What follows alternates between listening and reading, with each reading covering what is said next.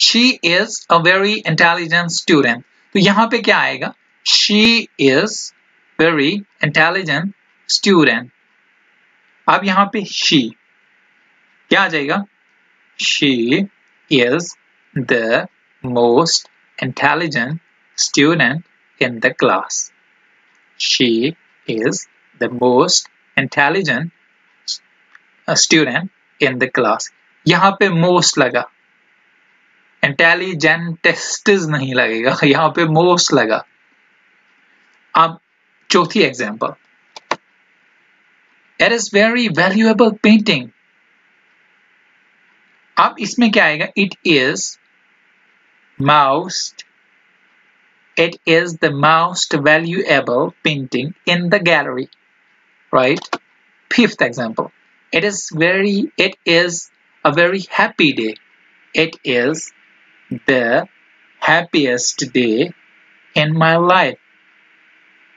या sorry, it is नहीं आएगा क्योंकि पीछे वाज लगा हुआ है, इसलिए हम इसको लगाएंगे। It was a happiest day in my life.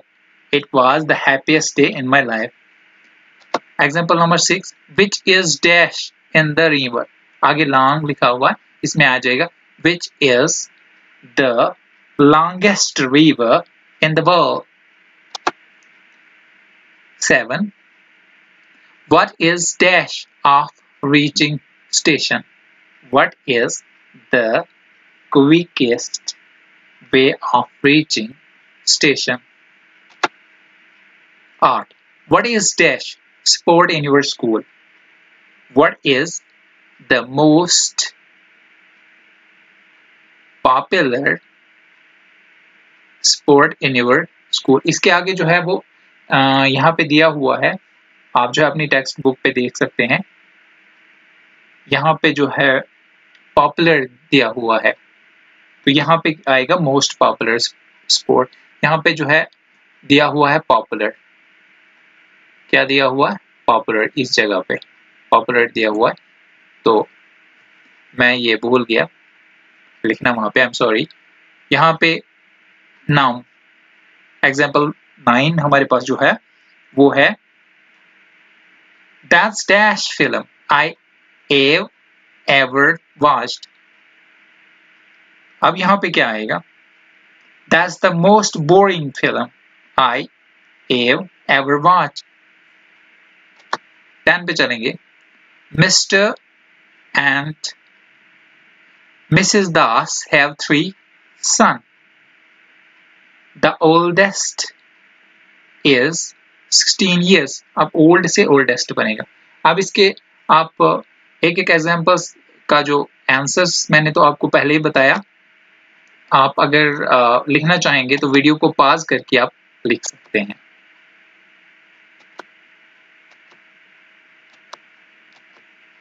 आप अपनी वीडियो को पॉज कीजिएगा तो आप इन एग्जांपल्स को जो है लिख सकते हैं। आगे चलते हैं स्टडी स्किल्स में। अब स्टडी स्किल्स में क्या है?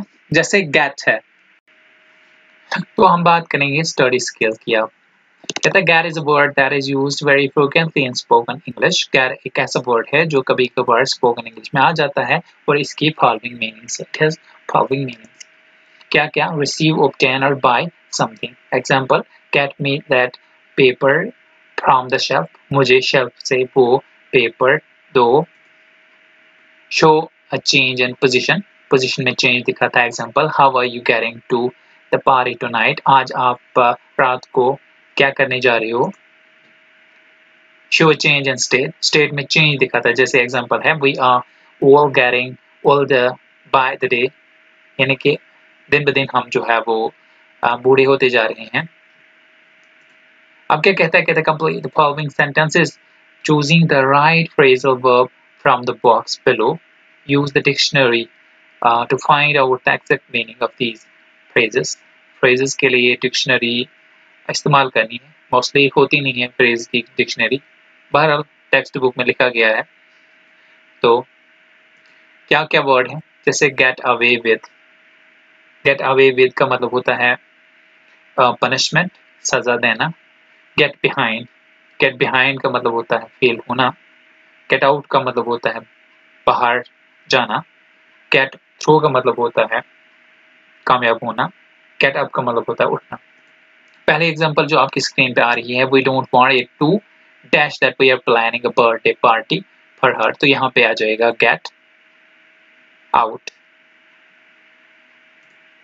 दूसरी जो है एग्जांपल आपकी स्क्रीन पे आ रही है, he has managed to dash his exams with great difficulty, तो इसमें आ जाएगा get through। तीसरी एग्जांपल आपकी स्क्रीन पे आ रही है, that there was sufficient evidence to prove the corruption charges against him, he surprisingly dashed it, तो इसमें आ जाएगा got away with it। चौथी एग्जांपल आपकी स्क्रीन पे आ रही है, he dashed with his car loan and the bank has taken the car away,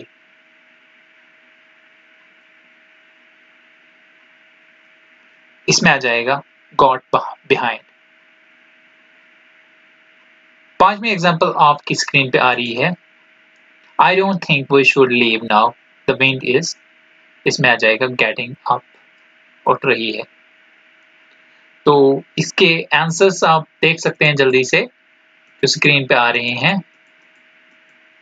आप अपनी वीडियो को पॉज कर सकते हैं, अगर पीछे आपको समझ ना आई तो आप यहाँ पे पॉज करके इसको लिख सकते हैं। एक बार मैं फिर बोलूं, गेट अवे विद का मतलब होता है सजा देना, गेट बिहाइंड का मतलब होता है फेल होना, गेट आउट का मतलब होता है बाहर जाना, गेट थ्रू का मतलब होता है कामयाब जाना, गेट अप का मतलब होता है उठना।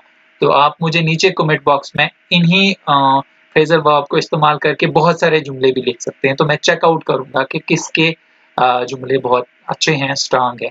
तो इन्हीं जो है फ्रेजल वर्ब को इस्तेमाल करके आप मुझे नीचे कमेंट बॉक्स में लिखिएगा, जरूर लिखिएगा और वीडियो को वॉच कीजिएगा, क्योंकि बहुत मजे की वीडियो है और आप शायद अंडरस्टैंड भी हो पाएंगे इससे। आगे चलते हैं हम। अब हमारे पास कुछ एग्जामिनेशन ओरिएंटेड क्वेश्चंस हैं जो एग्जाम में मोस्टली आते हैं। मैंने देखा, पीछे पेपर्स को चेक किया, जो मैं आने वाले टाइम में आपके साथ पेपर भी डिस्कस किया करूंगा, तो उसमें मैंने चेक किया कि ये क्वेश्चन थे, इनमें आते रहते हैं क्वेश्चन। पहला क्वेश्चन है तो आपकी स्क्रीन पे आ रहा है, what is the significance of the title of the story after 20 years. After 20 year की जो स्टोरी है, उस टाइटल का क्या फायदा है, क्या सिग्निफिकेंस है। तो टाइटल का जो है वो रिफर करता है बट जो दो फ्रेंड्स ने लगाया हुआ होता है कि आफ्टर 20 इयर्स जो है हम यहाँ पे एक बार फिर मिलेंगे। जो आंसर्स मैंने दिया हुआ है उससे हम समझेंगे। The title of the story refers to the bird made by Bob and Jimmy. Jimmy और बॉब ने एक बेट लगाया था उस स्टोरी में, वो उसी को बयान करती है। The two friends had war to meet after an interval of 20 years to compare there fates and achievement. तो उन्होंने कहा था कि हम 20 बरस के बाद मिलेंगे अपने तकदीर को लेकर। यहाँ पे जो थोड़ा सा हमें मिलता है कि नीचे जब उसने बोला कि आपने जिमी को ड्रैग क्यों नहीं किया था, पुलिस इंस्पेक्टर ने जब बॉब से पूछा था तो उसने कहा था कि उसने सोचा था मैं अपनी किस्मत यहीं पे आजमा लूं और मैं फर्स्ट में गया था। 20 वर्ष के बाद मिलने का उन्होंने वो किया। आगे चलते हैं, स्क्रीन पे दूसरा क्वेश्चन आ रहा है, the police man on the beat moved up the Avenue, who was this man, what was the purpose of his presence there. तो ये हम पहले भी कर चुके हैं डिस्कस। तो दो policeman on the beat moved up the Avenue, he was Jimmy, जो वहां उस जगह पे घूम रहा था वो जिमी था। And he remembered the appointment, उसको याद था वो वादा। And so had come to meet his friend Bob, और वहां पे आया था बॉब से मिलने के लिए। The Jimmy Wales, thus Jimmy Wales purpose was to meet his friend Bob whom he expected to be there। तो उसके वहां आने का एक ही मकसद था कि वो अपने दोस्त से मिल सके, जो उम्मीद थी कि वो वहां पे पहुंच जाएगा। क्वेश्चन नंबर 3 आपकी स्क्रीन पे आ रहा है कि who was rich looking stranger standing in the doorway of hardware store, why was he standing there। तो इस पे जो हम आंसर्स तैयार मैंने जो किया हुआ है, the rich looking stranger standing in the doorway of a hardware store was Silky Bob। जो अमीर दिखने वाला एक अजनबी वहां पे डोरवे पे खड़ा था हार्डवेयर स्टोर के, वो सिल्की बॉब था। He was standing there to meet his friend Jimmy Wales, वो वहां पे खड़ा था जिमी वेल्स को मिलने के लिए, who he believed would come there, जिसने जो है वो किया था वादा कि वहां आने का, और वो यकीन रखता था कि वो वहां पे आ जाएगा। चौथा क्वेश्चन आपकी स्क्रीन पे आ रहा है, who had Bob to say about Jimmy Well's ability and character? तो कहता है किसने बॉब से कहा जिमी वेल्स की एबिलिटी और कैरेक्टर के बारे में। Bob thought of Jimmy Wales as a प्लोरर, Jimmy Wales को वो समझता था कि वो एक मेहनती आदमी है। He didn't expect Jimmy Wells to achieve much in his life, लेकिन उसने नहीं सोचा कि जिमी ने अपनी जिंदगी में बहुत अच्छा किया होगा। According to the Bob, his friend Jimmy Wells was a good fellow. Bob के मुताबिक जिमी वेल्स बहुत अच्छा दोस्त था, नो डाउट, इसमें कोई शक नहीं, but he was simple minded, वो एक सादा किस्म का या सादा दिमाग का आदमी था, स्लो मूविंग और आस्ता आस्ता चलने वाला था, hence incapable of undertaking anything great, और वो जो है इस काबिल था ही नहीं कि वो कोई बड़ी जिम्मेदारी जो है अपने कांधों पे ले, एंड एडवेंचरस इन लाइफ, और बहुत जो है वो एडवेंचरस लाइफ जो है वो जिए। एडवेंचरस मीन्स खतरनाक लाइफ, राइट। पांचवा क्वेश्चन जो है आपकी स्क्रीन पे आ रहा है, before the two friends parted they have made a पेक्ट, what was the पेक्ट? कहता है दो फ्रेंड जब वहां से एक दूसरे से जुदा हो गए तो उन्होंने एक वादा किया था, वो वादा क्या था? They made pick to meet again after 20 years to compare their achievements. तो उन्होंने ये वादा किया था कि हम 20 वर्ष के बाद फिर मिलेंगे और अपनी अचीवमेंट्स जो है वो मतलब एक दूसरे के साथ जो है उसका मुशाहबा करेंगे, मुशाबत करेंगे या उसका कंपैरिजन करेंगे। As a two friends, they had come and again met with each other. जैसे कि वो सच्चे दोस्त होने की जो है वो दलील देते हुए उनको एक बार फिर वहां पे मिलना था एक दूसरे के साथ, एट दैट प्लेस, उस जगह पे, from where they have been parted, जहां से वो एक दूसरे से जुदा हो गए थे। इस तरह से हमारी 6 क्वेश्चन आपकी स्क्रीन पे आ चुका है। वो कि ये कहता है कि how did silkie Bob make his Fortune in the waste? तो उसने अपना किस्मत कैसे बनाया मगरिब में? He made his Fortune by doing adventurous work, उसने वहां पे खतरनाक काम करते हुए अपना किस्मत बनाया। क्वेश्चन नंबर 7 आपकी स्क्रीन पे आ चुका है, why were Bob and Jimmy Wales not able to recognise each other at first? कहता है जिमी एंड बॉब एक दूसरे को पहली बार जो है वो क्या बोलते हैं रिकॉग्नाइज करने में क्यों जो है वो हड़बड़ाए, मतलब क्यों नहीं वो रिकॉग्नाइज कर सके, उनको पहचान एक दूसरे की क्यों नहीं आई? तो आंसर इसका है due to the darkness they couldn't recognise each other at first, क्योंकि वहां पे अंधेरा था इसलिए वो एक दूसरे को पहचान नहीं सके। क्वेश्चन नंबर 8 आपकी स्क्रीन पे आ चुका है, why did bobs hand tremble as he finished reading the note? Bob के हाथ क्यों थरथराए जब उसने नोट खत्म कर लिया पढ़ के?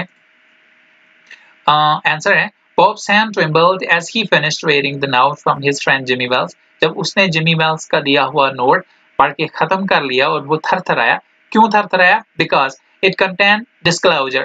इसमें ये राज रखा गया था about him, उसके बारे में, and he was under arrest, और वो under arrest था from last 20 minutes, पिछले 20 मिनटों से। नंबर क्वेश्चन आपकी स्क्रीन पे आ रहा है, why did Jimmy Wells refrain from revealing his identity? वो उसने अपनी जो है वो आइडेंटिटी क्यों छुपाई, अपनी पहचान क्यों छुपाई? जिमी ने अपनी पहचान क्यों छुपाई?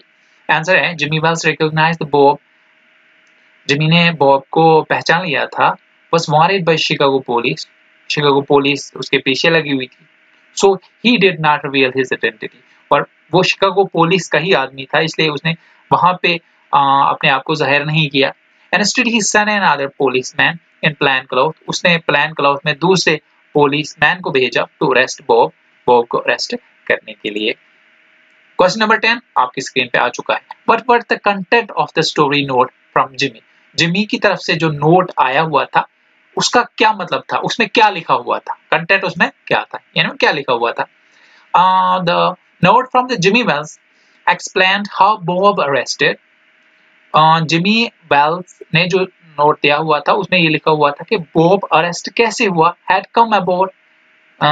Jimmy kept his word. उसमें लिखा हुआ था कि जिमी को मैंने अरेस्ट कैसे किया, और उसमें ये भी लिखा हुआ था कि मैंने वो वादा निभाया जिस वादे के लिए आप भी वहां मौजूद थे और मैं भी वहां मौजूद था। And went to meet Bob, और वो बॉब से मिलने के लिए चला गया था। But when he found that he was the criminal, जब उसने ये मालूम हुआ उसको कि वो एक क्रिमिनल है और शिकागो पुलिस उसके पीछे लगी हुई है। What in Chicago police? He sent a policeman in Plan Clouds to arrest him. उसने प्लान क्लाउड में पुलिसमैन को भेजा उसको अरेस्ट करने के लिए। क्वेश्चन नंबर 11 आपकी स्क्रीन पे आ चुका है। How did Bob recognize that man he was talking to was not Jimmy Wells? उसने कैसे पहचाना बॉब ने जब वो उसके साथ बातें कर रहा था कि ये जिमी नहीं है। अब कहता है कि it was after a long patient waiting a man came up to Bob. बहुत देर से इंतजार कर रहा था बॉब और आखिरकार एक आदमी उसके पास आ गया। At first he took the man for Jimmy Wells. First उसको लगा कि ये जिमी वेल्स है। But after a close look at the man, जब उसने बहुत नजदीकी से उस आदमी पे नजर रखी देखा, Bob became suspicious as the man had short and round nose, unlike Jimmy's sharp and pointed nose.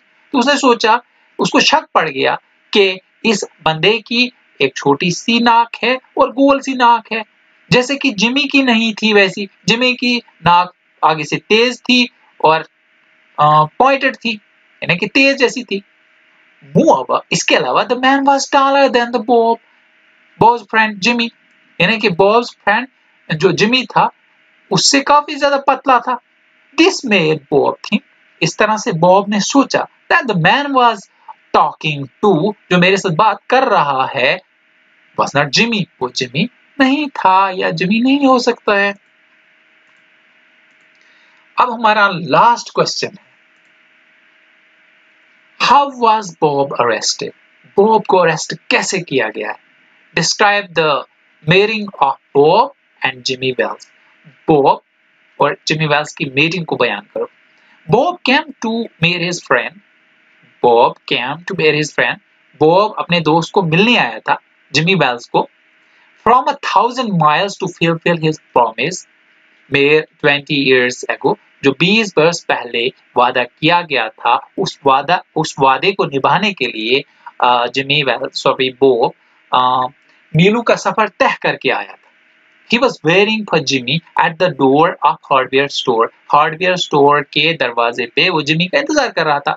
Soon Jimmy came that Jimmy वहां पे आया as per their promise, जैसा कि उनका वादा था, but did not hard disclose his identity, लेकिन अपनी पहचान वो नहीं बोला।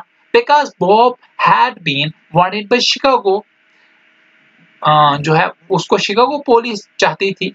As a police officer, he could not arrest his childhood friend. As a police officer जो था वो अपने बचपन के दोस्त को अरेस्ट नहीं कर सकता था। After brief interaction, जब उन्होंने थोड़ी बातचीत की, छोटी सी बातचीत की, Jimmy left the place. Jimmy वहां से चला गया। Sent another policeman in plain clothes to arrest Bob, और दूसरे आदमी को सादा कपड़ों में मलबूस जो है कपड़ों में भेजा। The man whom Bob took for Jimmy took him from a hardware store to a drug store. जिसको बॉब ने जिमी समझा, उसने उसको हार्डवेयर स्टोर से ड्रग स्टोर पर जो है लेके चला गया। The corner of the street, जो गली के कोने पे था, जहां पे लाइट्स थी, with bright light, चमकीली लाइट थी। Handed over a note, उसको एक नोट दिया, written by Jimmy Wells, जो जिमी वेल्स ने लिखा था। It mentioned his arrest, उस पे ये बताया गया था कि वो अरेस्ट है, which Jimmy could not do himself, जो जिमी खुद नहीं कर सकता था। And got it done by the tall man, और वो उसने tall man से करवाया। In this way Bob was arrested, तो इस तरह से बॉब अरेस्ट किया गया। अब ये लास्ट क्वेश्चन है, मैं पहले बोला था लास्ट क्वेश्चन है, लेकिन लास्ट क्वेश्चन ये है। अब what made you like Bob in spite of his being as an underworld character? बहुत अच्छा क्वेश्चन है। सॉरी, अभी हमारे पास बहुत सारे क्वेश्चंस हैं। क्वेश्चन नंबर जो 13 है वो कहता है what made you think, what made you like Bob. अब क्या कहता है, like Bob inspire of his being an अनवर्ल्ड character.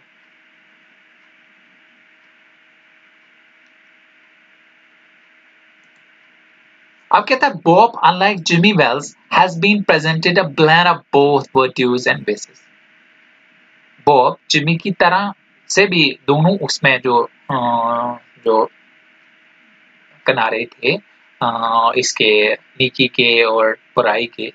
Soon after parting from his friend, जब वो अपने दोस्त से जुदा हो गया जिमी से, Bob set out on his journey, वो अपने सफर पे चला गया, taking him to a different world in the west, वो वेस्ट में दूसरी दुनिया में चला गया। He gave up all a principle of morality, उसने जो अखलाक के जो उसूल थे सब छोड़ दिए। And for the sake of money, सिर्फ पैसों के लिए उसने ये किया। He indulged in a criminal activities, वो जुराइम के कामों में जो है वो इन्वॉल्व हो गया।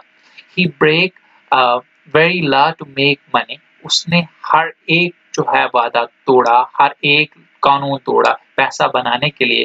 थ्रू अनलॉफुल एक्टिविटीज, यानी कि गैर कानूनी तरीके से, गैर कानूनी कामों से वो जो है पैसा कमाने लगा। The worth of his pretty watch shows his prosperity, जो उसके पास बहुत खूबसूरत घड़ी थी, उससे उसकी प्रॉस्पेरिटी का पता चलता था। एंड वर्ल्डली पोसेशन, और दुनियावी जो है वो कब्जियत का पता चल रहा था कि दुनिया उसके हाथ में कितनी है। Despite all his vices, अगर उसके इतने सारे जुर्म थे, इतनी सारी गलतियां थी, it is difficult to dislike Bob, लेकिन काफी मुश्किल है बॉब को नापसंद करना। ही earns the favour of the readers, उसने पढ़ने वालों का बहुत ज्यादा जो है वो रहम पाया। When they find him dairying और रिस्क ऑफ बीइंग अरेस्टेड, जब उन्होंने देखा, रीडर ने देखा, पढ़ने वालों ने देखा, आपने देखा, मैंने देखा कि उसको पता थी कि मैं अरेस्ट हो जाऊंगा, और इस रिस्क को लिए हुए न्यूयॉर्क पुलिस से इस रिस्क को लिए हुए simply to fulfil his promise to meet his childhood friend, इसके बावजूद भी वो बचपन के दोस्त को के पास मिलने के लिए आया और वादा निभाने के लिए आया। It is the irony of his fate, ये उसकी किस्मत की जो है एक आयरनी कह सकते हैं, एक खराबी हम कह सकते हैं। जिमी गेट्स अरेस्टेड, जिमी जो है वो arrested, Jimmy gets arrested him, Jimmy ने उसको अरेस्ट किया। And his अनफॉलिंग commitment to keep his promise make me and you, I think also you, shower my sympathy on him at the end of the story. तो at end of the story मुझे उस पर काफी तरस आ रहा है, बेचारा इतनी दूर से आया और अपने फ्रेंड से मिलने के लिए आया, और फिर वही फ्रेंड उसको जब अरेस्ट करवाता है, तो ये एक आई थिंक बहुत तरस वाली बात है। क्वेश्चन नंबर 14 जो आपकी स्क्रीन पे आ रहा है, इसके ऑलमोस्ट 16 क्वेश्चंस हैं।